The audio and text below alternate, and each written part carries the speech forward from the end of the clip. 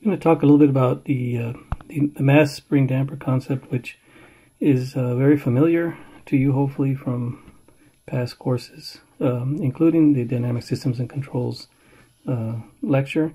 And really just want to point out two different configurations that are very helpful and, in my opinion, are good to keep in mind when you're looking at very basic mechanical systems. So you know that in courses like 344, we study both the unforced or natural response and forced response, and these analytical solutions that we can derive for systems of this type, which are second order in nature, can be very helpful when we think about designing experiments for these kinds of systems that we can model this way. And also they have actually give us insight into not only the design of sensors, but also how to use them. So just want to point out the fixed base and also the base excited configuration. Just keep in mind, in this case, typically we'll have a mass suspended to a fixed base, right? And we might have forcing on here, or we might look at depressing and releasing this, so that would be the unforced response, or we might be forcing this with a given force. And this is a really good model, right, for many practical vibration problems, as well as for some practical sensors that have mass and stiffness and damping. The base excited system is also a very common configuration. Now the base is actually the part that you're exciting. In this case, we might show a displacement here, or actually we might excite that with not y of t, but probably the velocity of the base. And then we're interested in the motion of the mass, and then the suspension, if you want to call it, the spring and damping system, is between that base and the mass. So we won't derive those models and look at them in detail, but I will show you some solutions of those models. This is a good model for a simple vehicle suspension. You can imagine now the motion at the base would be a model for how the road is providing a motion input at the base, and then you might be interested in how the vehicle mass is responding. It's also the model for what we call seismic sensors, which are three different types. One is a seismometer, which measures displacement. Another is an accelerometer, which measures acceleration. And another one that we won't talk about at the current time is a geophone, which is used to measure the velocity of the base. So maybe in a different video I'll talk a little bit more in detail about those three together. But again, this is a good model for those kinds of sensors. I'd like to present just the model here of the fixed base system, right? And let's look at the case where we're not forcing this, so we're just looking at the response to an initial condition. And the initial condition here, because there are two states, right? There's two initial conditions, right? And one of them is going to be the initial position, and the other should be the velocity. How what was the velocity at time 0, say. But first, let's put the model in standard form. Again, there's no forcing on the right hand side, so that's 0. But right, we divide by the mass, and so we define the term in front of the x dot term as, these parameters as 2 zeta omega n, and the parameter in front of the x term here as omega n squared. And that allows you to define two critical parameters that you should really be familiar with to understand a lot of what we do in this laboratory and what you'll probably do in analysis of any kind of second order system, and that's the damping ratio, and the other is the undamped natural frequency. Those are easy parameters to remember. The omega sub n in radians per second is just the square root of stiffness divided by mass, and the damping ratio depends on all three parameters in this combination. And a couple of other parameters are good to remember, and how they're related to these parameters is the natural period, and also the natural frequency in hertz. Okay, so all those relationships are here for you to review. Now let's look at the fixed base system, but let's take away the damping and let's look at the undamped motion, just so we can understand a little bit about how the key parameter of natural frequency, undamped natural frequency, affects the response. So if we just have undamped motion, and let's just look at the, again, unforced case, undamped, and there's no damping. Oh, that took out that term here. If it's easy to see that if here's a mass suspended, I pull that mass given some initial displacement and release it, it's just going to oscillate.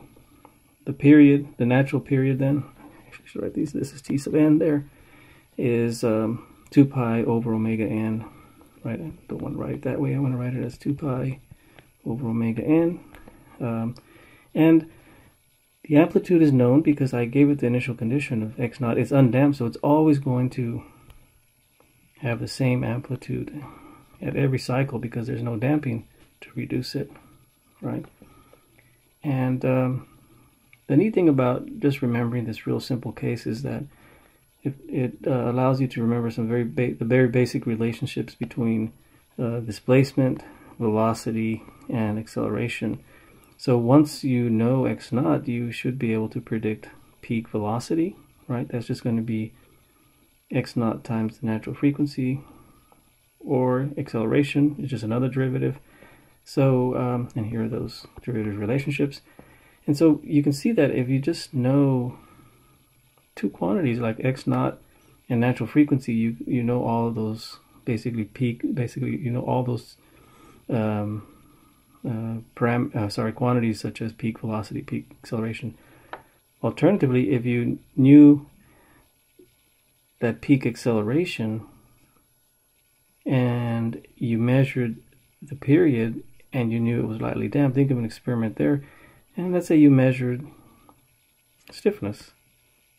You could estimate mass, right, because of the relationship between the variables. So that's why, keeping in mind these parameters, they can be used in different ways to find other parameters by designing very simple experiments in the lab. And just want to show you a couple of application cases. One is, as I mentioned, motion sensors like accelerometers are base excited mass spring damper systems, right? Here's a simple schematic showing, okay, here's the base, the whole case is moving, it's attached to this moving ground here. So both, think of, this damping here, call it B instead of C, and K, they're in parallel, just drawn differently here, but they're relative to the base, right? So it's exactly it's the same system as we saw before. You're moving the base and the motion of that mass, and this is what's called a seismic mass. This stiffness here typically is chosen to be some kind of a sensing element, and something that you'll talk about in the lab, how you could build an accelerometer by inserting some kind of sensing element here, like a beam, which is a very common configuration for building accelerometers, right? Damping is usually introduced just so that you can make sure that your mass doesn't oscillate forever. You don't want that to happen.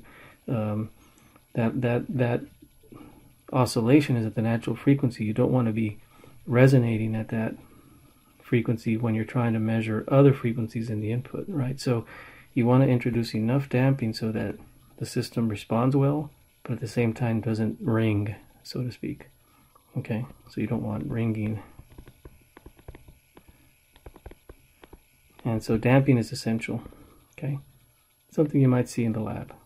So here's a configuration showing how we have a beam with a mass at the end, and this is equivalent in some ways to a mass spring damper system, because we can think of this beam as being an ideal spring, and if we do that, a cantilever beam has a stiffness that we can easily find from known parameters, or measurable parameters, or estimated parameters.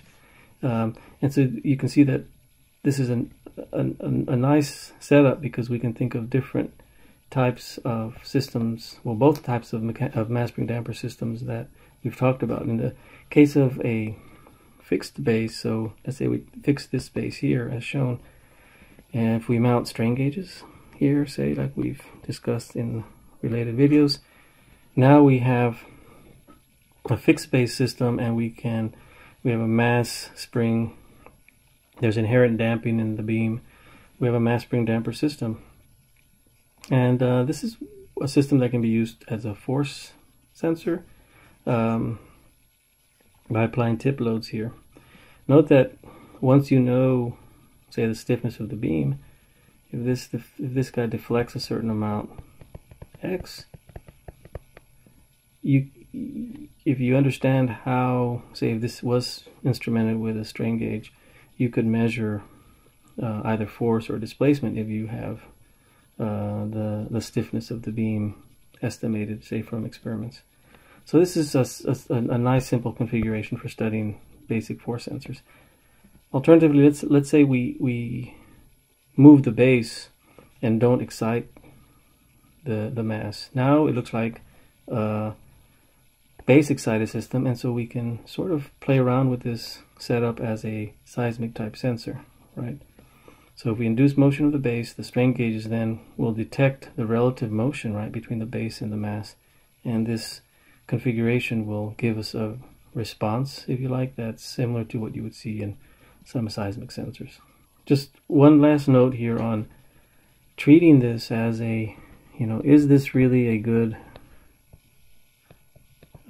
model here? Let's say we were base exciting. Is this a good model for, rather, is this mass spring damper system a good model for this mass beam system? And one of the things to think about is that this is a beam, so really it has mass. Well, certainly it has stiffness, we know that. Some stiffness characteristics, but it also has mass. What does that mean? It means that it's not going to be an ideal spring like we might model it here. So depending on the size and thickness and also there's some, again, material damping, you may see some dynamics of this beam, what we call higher modes, that you don't expect, right? So just wanted to make a note of that, because that's something that you might see in courses on vibrations. You might study how to model these beams as what we'll call, continuous, element or body. And what that means is, like if you're familiar with finite elements, right, that is actually, say we talk about axial instead of vertical vibration to make it easy. You might actually think of that as many masses and springs, right? Infinite number. Instead of an ideal spring, right, you actually have multiple masses here, distributed mass. And what happens then is you're going to see, as I said, what we call higher order behavior that you have to explain.